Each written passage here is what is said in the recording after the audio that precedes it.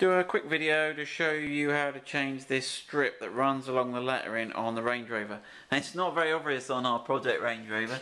Someone's changed it to black, which is fine, but I'd have maybe done it with black lettering. But the worst thing I've seen is Land Rover actually changed the lettering here from a dark grey colour, brunel, to a sort of titanium, a bright silver, but they seem to forget to change this strip along underneath it at the same time. So there's a lot of cars going around with the titanium silver lettering but the brunel strip, which looks a little odd. So that could be a reason why you want to change them. We've actually got them on the website in several colours. You can see the gloss black, matte black, the titanium silver, which should match your lettering if you've got the later type, and then the chrome. We don't actually do the original colour early model brunel strip, but we've got everything else there.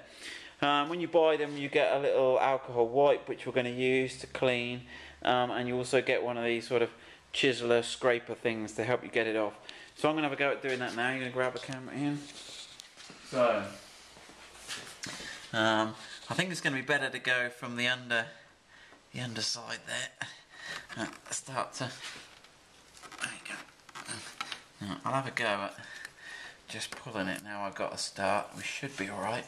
I might just follow the scraper along. There you go.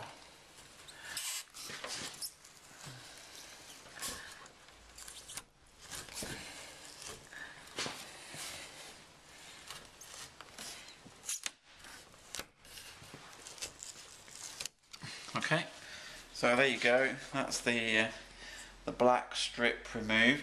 Now we've got a lot of residual lettering left on here. So what I think I'm going to do is go and get the adhesive removal wheel and show you that little trick. Right. So we've got these on the website actually. They're adhesive removal wheels, we call them. Sometimes they're called a caramel wheel, and they're a spongy rubber, much like a sort of pencil eraser sort of thing.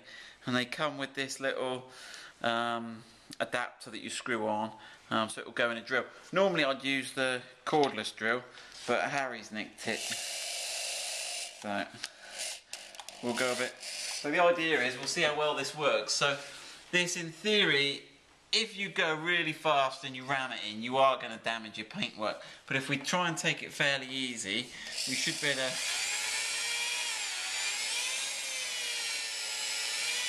think it says on it what your limit is. Yeah.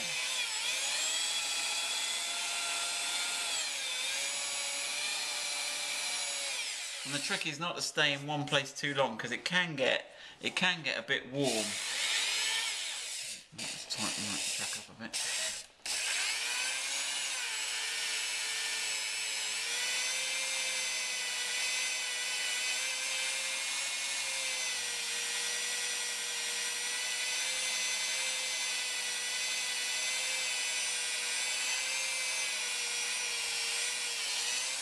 Right, you don't want to watch me do too much of that, but I think you can see on that little area there, it's quite an effective way of getting rid of the adhesive. So I'll get on and do the rest of that. So we've cleaned that up now. That looks pretty good.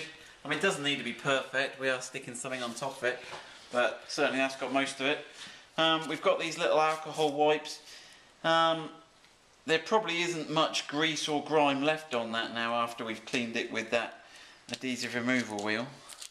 But sometimes you'll take it off, it'll come off quite easily. So this is just a little sachet. It's sort of a moist sachet with alcohol on it.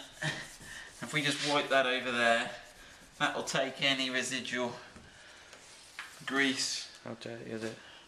So, see, look, it's still got a bit even after that.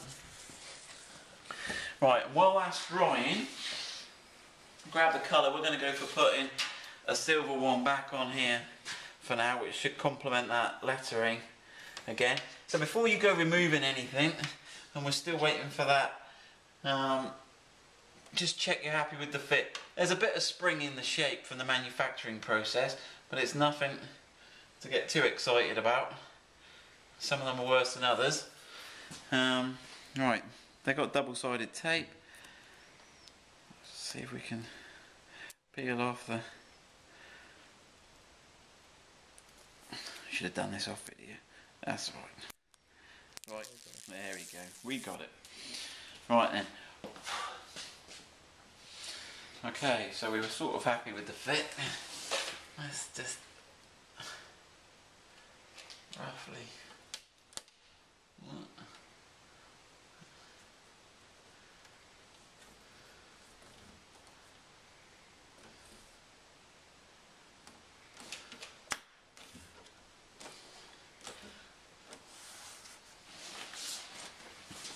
Okay.